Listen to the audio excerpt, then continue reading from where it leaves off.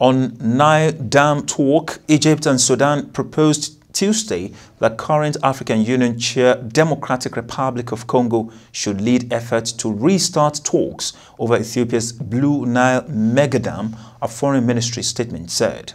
The move comes after President Felix Tshisekedi of the Democratic Republic of Congo started his one-year term as the African Union chair last month, replacing South African President Cyril Ramaphosa and vowing to seek innovative solutions to resolve the dispute. The Grand Ethiopian Renaissance Dam, said to be Africa's largest hydroelectric project, has been a source of tension in the Nile Basin ever since Ethiopia broke ground on it nearly a decade ago. The 55-member African Union has been involved in multiple rounds of talks in the past, but little progress has been made.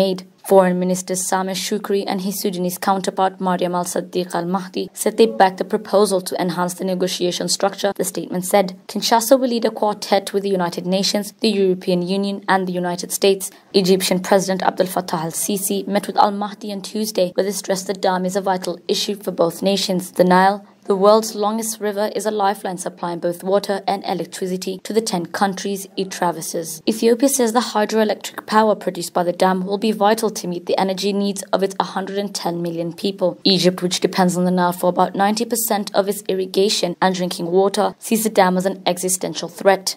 Sudan, on the other hand, hopes that the project will regulate annual flooding, but fears its own dams would be harmed if no agreement were reached on its operation.